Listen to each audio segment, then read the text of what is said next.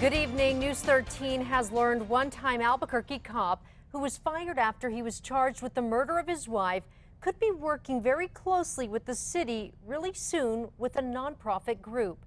The mayor's office wants to put a stop to it. News 13's Marissa Lucero shows you the paper trail that reveals the fight. Marissa?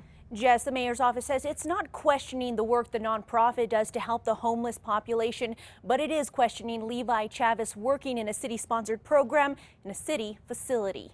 Did you kill your wife, the mother of your children, Dara Chavez? Absolutely not. It was one of the most high-profile trials in Albuquerque history. We find the defendant, Levi Chavez, not guilty. Fired Albuquerque police officer Levi Chavez was found not guilty of murdering his wife, Tara. He was accused of using his APD-issued gun in 2007 to kill her, then stage it to look like a suicide. Tara's family says he did it to keep her from telling investigators he staged the theft of his pickup truck to collect insurance.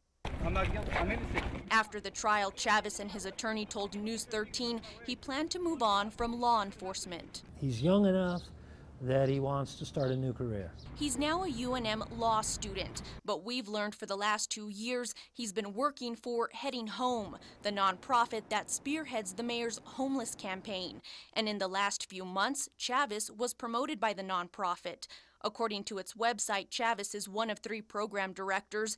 Heading Home tells News 13 Chavez will be in charge of overseeing the operation of the city's winter homeless shelter. There's one problem. The city wants nothing to do with Levi Chavez. The winter shelter out by Double Eagle is paid for by the city and housed in a vacant city building. This year, Heading Home won the bid to run the shelter, but when the mayor's office found out Levi Chavez would be heading up the project, the city sent a letter to Heading Home's CEO, saying in part, quote, Chavez was terminated with cause, and they wanted to know if the nonprofit ran a background check on the former cop. The nonprofit fired back with its own letter just 3 days later, saying he had no criminal convictions and that in his 2 years at the nonprofit, his supervisors have always given him, quote, high marks on performance evaluations.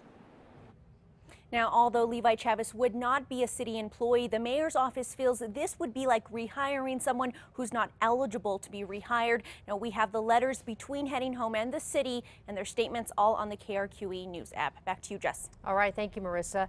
While Heading Home won the $800,000 bid to run the shelter, the city has not signed the contract yet, but it may be too late to start over with another nonprofit in time for the winter.